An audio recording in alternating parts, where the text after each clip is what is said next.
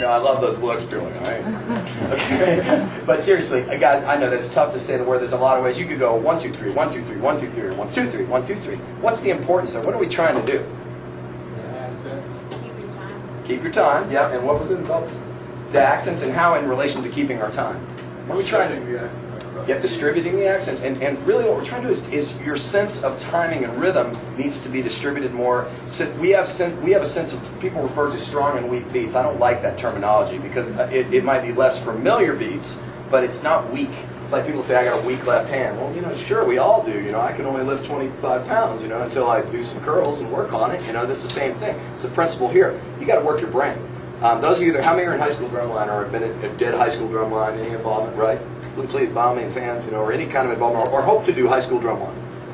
Cool, there you go. That's good. Lots for the future. Or the better one, how many do the studio percussion have done any of the community lines? Anybody?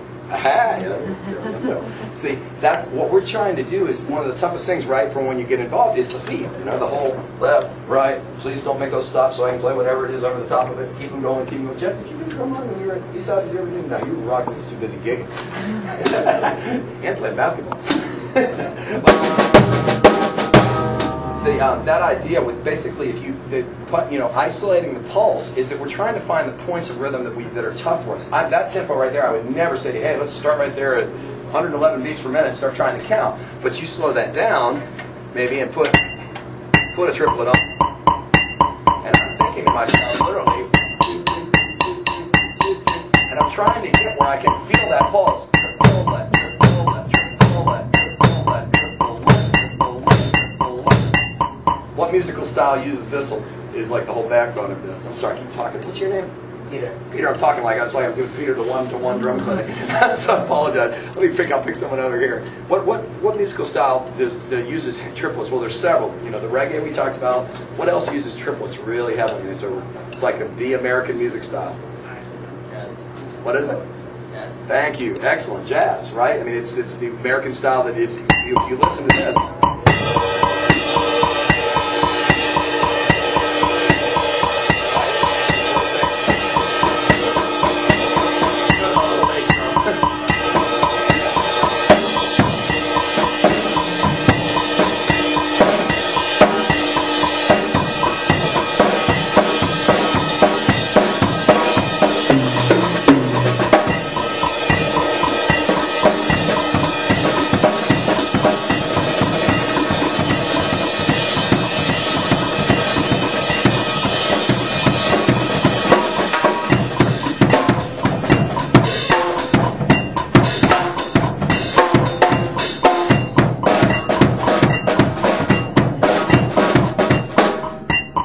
What am I trying to do there in that little short segment of things? What does it sound like I'm going through?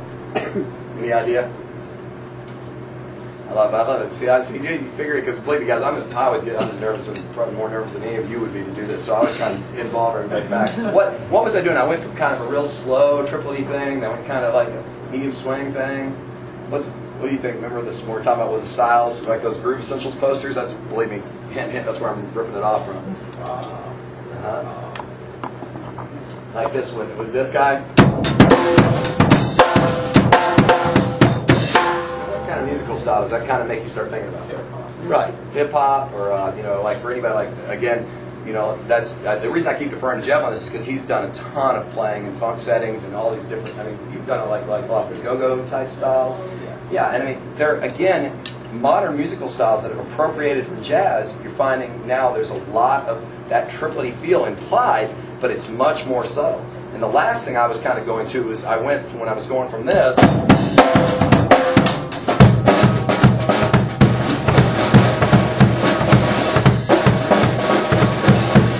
You would tell me what musical style I'm kind of inferring there, where it's part of the country that is just getting back on its feet. New Orleans. New Orleans, right? Second line. People heard like Harry Connick Jr. Guys, come on in too, please. Don't, by all means, don't make yourself comfortable. That style, that is probably one of my favorite musical styles. I mean, anybody how many been to New Orleans? There? Yeah, I mean, it's great to see the city coming back and what's happening with those guys. But if you get a chance to check out, just go online. Those of you that maybe aren't jazz fans, please by all means check out Wynton Marsalis and the Lincoln Center. What's it called? The Jazz. I forget It's their Lincoln Center Jazz program. If you went to Marsalis, you'll get it. It's right at the top. They do incredible stuff on all these musical styles, and they are the fundamentals, whether you realize it or not. When you're checking out Mastodon or you're checking out all these modern rock groups, if you follow it back far enough on the lineage, you're going back to places like New Orleans, Kansas City, Memphis. These musical forms that really are the pioneers of what we know. Because anybody knows who Chuck Berry is? Okay, Chuck Berry is rock and roll. I mean, we can all talk about Elvis and stuff, but you can't have Elvis without all these other musicians who pioneered that style, and then it was brought to the masses. Again, I could do like a 5-hour thing on that. I'm not going to go there. But point being, this drum style, this second line, it refers to basically like the marches. It used to be marching bass drum and snare. It wasn't a drum set. And it was what was played on the way back from a funeral in New Orleans. They play a dirge, a very sad thing on the way, carrying the person to their grave, and then everyone would celebrate, kind of like the idea of we'll celebrate their life. And on the way out, they play very, there's a lot of famous songs that would go with it from that period. But this basic idea of, can we clap that rhythm with me? Right?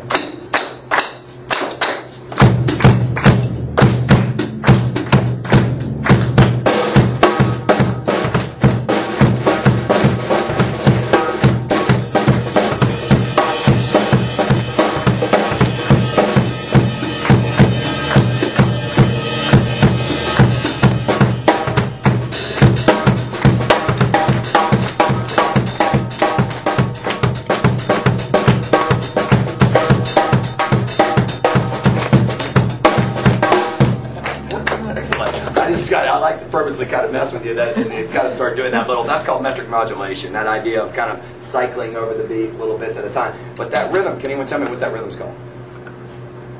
Clap. Yeah, by all means, where is it? Clap. There you go. There's a lot of variations on that rhythm, but that's a very, very important African timeline. That rhythm came over with people. I mean, it's a very unfortunate way that it made it here through slavery, but it is the origins from, when you look for African timelines of